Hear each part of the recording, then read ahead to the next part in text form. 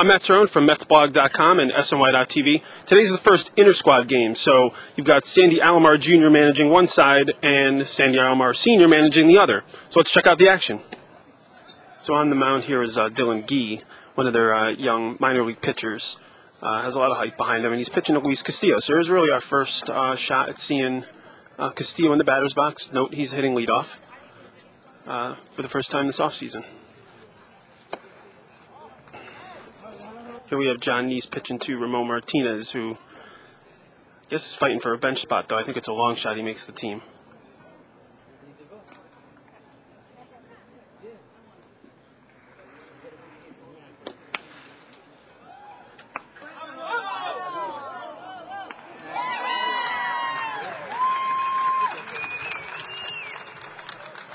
You notice Jerry Manuel's vantage point for the game basically is the roamer position in softball, where he just sort of hangs out, leans on his bat, watches the whole game right there behind second. The first hit of the season, I guess you can call it that, was given up by Nelson Figueroa to Nick Evans, of all people. At the plate is Alex Cora.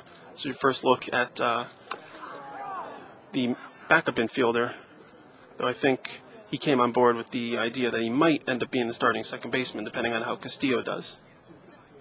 Here's our first look at Carlos Beltran of the spring.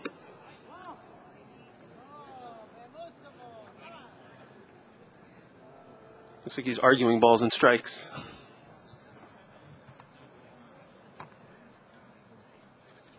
So here's a flip-flop for a scenario. You've got Castillo at first, Reyes at the plate. Robert Parnell is on the mound, and I'm curious if we see the split-finger fastball we learned a little bit about the other day. Hope you enjoyed the highlights from the Intra-Squad game. I'm going to take a quick break and then try and track down Jose Valentin for a quick interview.